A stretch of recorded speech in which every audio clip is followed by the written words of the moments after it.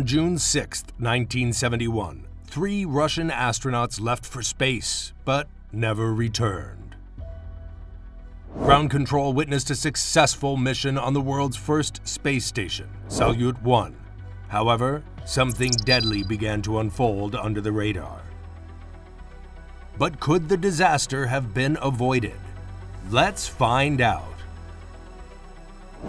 Humanity's early foray into space was marred with a handful of disasters. So much that NASA had prepared a tribute statement for Neil Armstrong and Buzz Aldrin just in case they never returned from the moon. Thankfully, they didn't have to publish it on that occasion.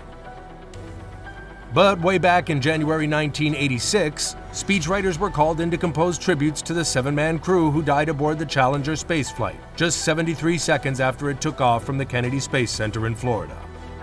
It was a huge blow for NASA and its officials, who had hoped that Krista McAuliffe, a school teacher, would become the first U.S. civilian to travel to space. But unfortunately, that dream turned into a huge fireball even before she crossed the Kármán line. On February 1st, 2003, another terrifying disaster rocked the space industry. Members of the Space Shuttle Columbia were on their way back to Earth after a 15-day mission in space. The shuttle had re-entered the Earth's atmosphere, and astronauts were happily recording videos of what turned out to be their last moments. A damage caused by a piece of insulative foam during launch allowed hot atmospheric gases to penetrate the heat shield and destroy the internal wing structure, which caused the orbiter to become unstable and break apart. Vladimir Komarov suffered a similar fate in April 1967. The cosmonaut had completed the challenging atmospheric re-entry and was hoping to touch down successfully, but a parachute failure sent his Soyuz 1 spacecraft crashing into the ground at incredible speed. He died on the spot. 10 flights after this sad incident, another Soyuz spacecraft would be involved in a disaster. But unlike the Challenger, Columbia, and the Soyuz 1 tragedy, this one happened within the confines of space. But how did the incident pan out? On the 6th of June 1971, 3 Russian astronauts, Georgy Dobrovolsky, Vladislav Volkov, and Viktor Patsayev, traveled to the Salyut 1 space station aboard the Soyuz 11 spacecraft. About 24 hours later, they arrived at the destination without any problems. The cosmonauts spent the next 23 days performing several experiments on the world's first space station. They grew Chinese cabbage and bulb onions, took spectrograms of stars, and some never-seen-before photos of snow and ice on the banks of the river Volga. They also performed experiments centered around human reaction and performance under prolonged weightlessness. Coincidentally, Viktor Patsayev's birthday fell within the mission, and his crewmates made it a memorable event with a surprise birthday feast of veal, cookies, and blackberry juice. Back in Russia, the 3 men had become national heroes and a regular feature on television. Having ticked off everything on their mission list, they set out to return to Earth on the 29th of June, 1971. They transported their scientific records, film, and logbooks into the Soyuz 11 spacecraft, and after 3 hours of routine checks and preparation, Dobrovolsky undocked the spaceship and they began their journey back to base at exactly 6:28 p.m. The Soyuz 11 would complete 3 more orbits before the crew notified the ground control that they were about to descend. "Goodbye, Yantar. Till we see you soon on Mother Earth," the control room said over the radio, to which Dobrovolsky replied, "Thank you. Be seeing you. I am starting orientation." Flight engineer Vladislav Volkov also jokingly reminded ground control officials to get their welcome drink ready. Little did he know, they were never going to taste it. At 10:35, the crew fired up the engine for a 7-minute deorbit burn. At the time, Soyuz 11 was flying at an altitude of about 160 kilometers or 99 miles. Before re-entering Earth's atmosphere, both the work compartment and the service module were routinely jettisoned. This occurred at about 10:47, when radio communications abruptly ended when the work compartment separated, well before the normal ionospheric blackout. The pressure inside the capsule fell drastically. Unknown to the officials at the mission control, the cosmonauts began to lose air as well. all efforts to establish communication with the space capsule were met with a resounding silence, the first hint that something may have gone wrong.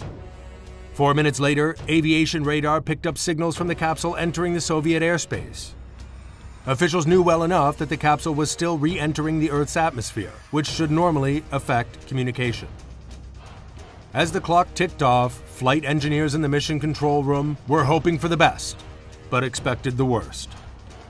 Their hopes were given a boost 10 minutes before touchdown when the space capsule's drogue parachute miraculously deployed before the main canopy followed. Yet, however, the crew were still unresponsive and replied for no radio call. The tension was palpable.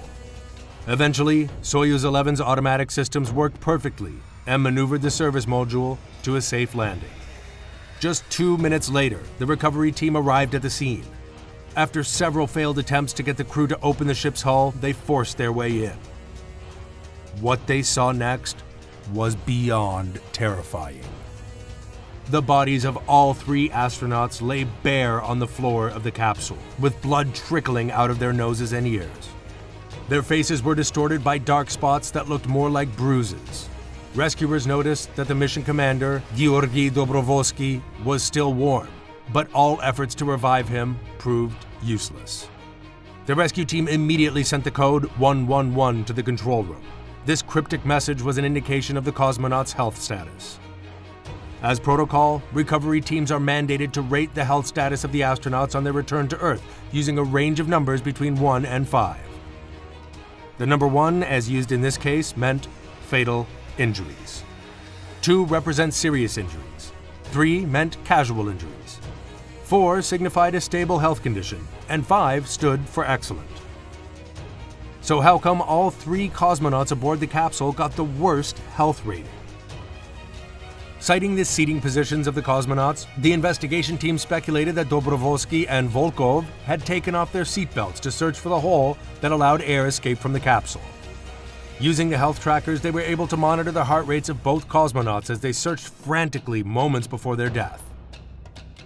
According to the report of the investigation, Patsayev was left gasping for oxygen within 50 seconds as his pulse dropped significantly. 60 seconds later, all 3 cosmonauts were left lifeless. And after a large-scale forensic investigation, officials traced the accident to a faulty air vent that was forced open as the orbital and the descent modules separated.